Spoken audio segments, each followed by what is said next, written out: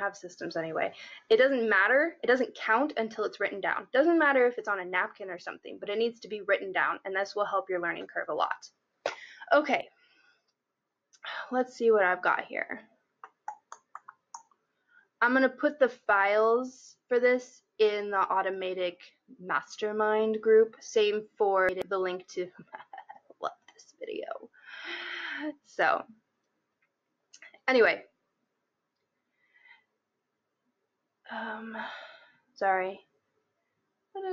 Oh, before we get into this though, it would probably be helpful for me to give you the cliff notes of my training system as it is now. This is after many reincarnations, okay? So this is what we are doing right now with 18 full-time employees and 3 trainers. Okay, so when I started to write this training system, I was looking around online for this training videos and stuff that were available.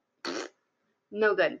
I mean, I was just really disappointed with them, and because I was looking for something that I could take someone off the street that had never done cleaning before, maybe their mom never even made them clean, and teach them how to clean.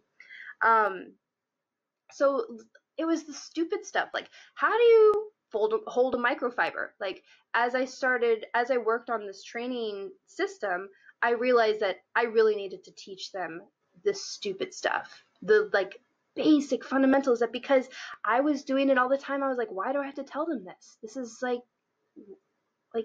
idiot proof, right? Anyway, so I realized that I had to do all this. So I literally wrote my system for absolutely green people to learn how to clean, and to learn how to clean quickly and thoroughly with high quality within 2 weeks. They get 2 weeks of training.